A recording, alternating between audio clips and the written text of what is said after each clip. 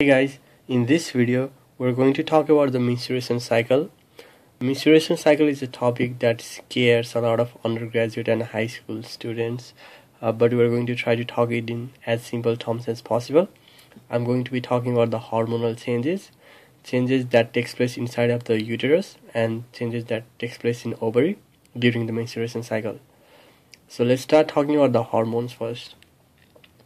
So our hypothalamus is a group of cells located in our brain.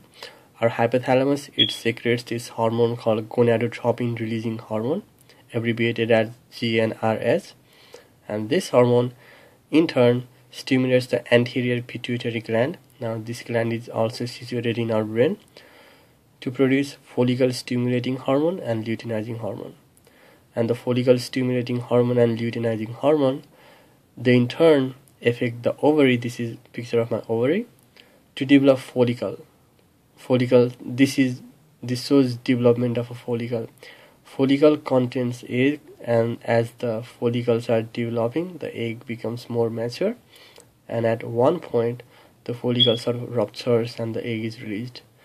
And this structure that I drew here is called corpus luteum, and corpus luteum forms after the follicle ruptures, and this is maintained by luteinizing hormone. We'll talk about this later on.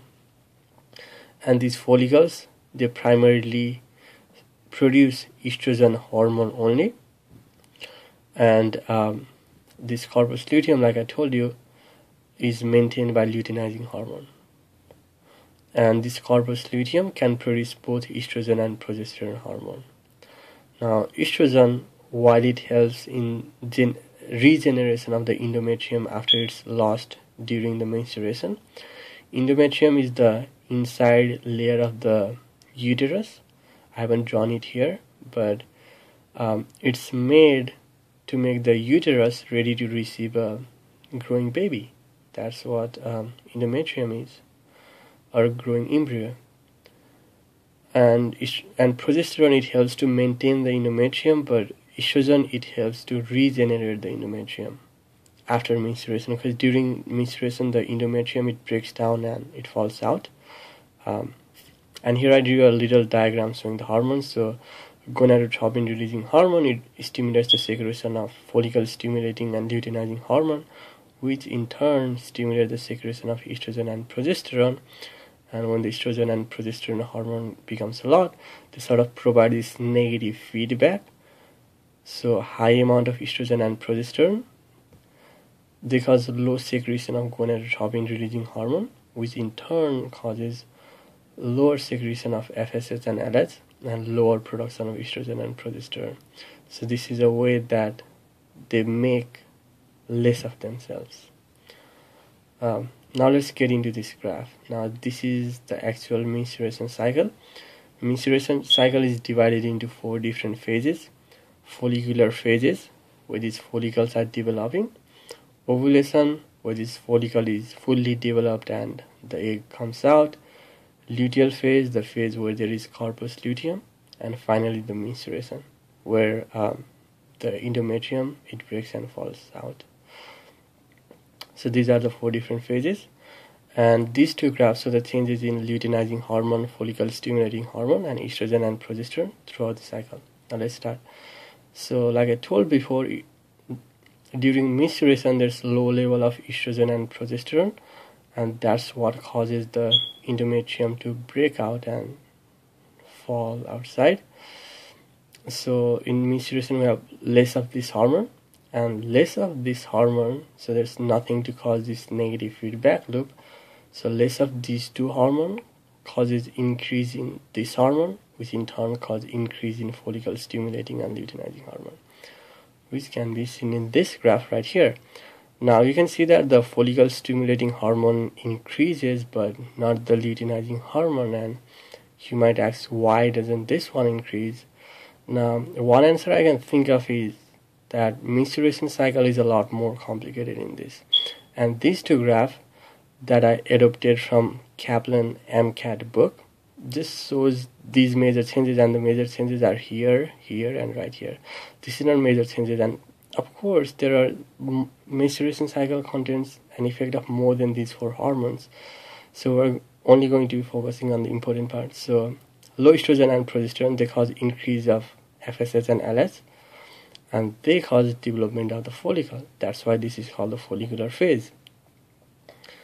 And increase and the follicles primarily secrete estrogen only. That's why we only see the peaking of estrogen, not progesterone, in this ovulation phase. And this estrogen, normally we expect it to give this negative feedback loop to GnRH, which causes less production of FSH and LH. But something weird happens in this ovulation phase. Something strange happens, and you need to know this. Instead of causing FSH and LH to be less, they spike up. The production of these two hormones increase during ovulation, and this spike of luteinizing hormone, it causes the developed follicle to rupture, and the egg literally falls outside. And fimbriae, which are the finger-like projection at the end of fallopian tube, they capture this egg, and the egg enters inside this fallopian tube after that. So that's what happens in ovulation. And in this luteal phase, I said that this corpus luteum is active, and it's the luteinizing hormone that maintains this corpus luteum. And this corpus luteum produces both estrogen and progesterone. That's how we see this spike in estrogen and progesterone during this luteal phase. And the spike in estrogen and progesterone, they cause this negative feedback loop and less production of these two hormones. And the less production of luteinizing hormone, when the luteinizing hormone is less, there's nothing to maintain this corpus luteum. And when there's nothing to maintain this corpus luteum, there's nothing to make up these two hormones in high amount too. And due to lack of these two hormones, as you can see, there's less of them, the endometrium breaks and blood comes out of the uterus, out of the vagina. So that is our menstruation cycle. Now let's talk a little bit about pregnancy and menopause too.